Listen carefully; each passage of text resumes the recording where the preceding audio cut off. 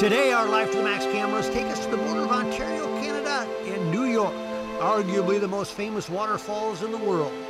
Niagara Falls is actually a collection of 3 waterfalls that straddle the border between Canada and the United States. Located on the Niagara River, which drains Lake Erie into Lake Ontario, the combined falls form the highest flow rate of any waterfall in the world, with a vertical drop of more than 165 feet. If you're wondering how this spectacle came about, the falls were formed during the last ice age, with water from the newly formed Great Lakes carving a path to the Atlantic Ocean.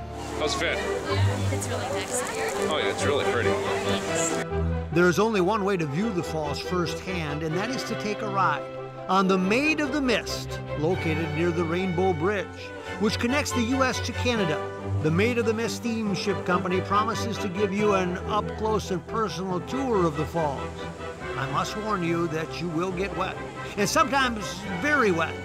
So the blue rain jackets are a part of the ticket price, but well worth it. The Maid has been bringing people into the falls since the 1850s. Today we will be riding Mist number 7. As we set out, all is sunny, and we have an awesome view of the bridge. As we get closer to the falls, we get the unique perspective of being below this raging water. The power is immense. An average of more than 4 million cubic feet of water flows over the crest line every minute.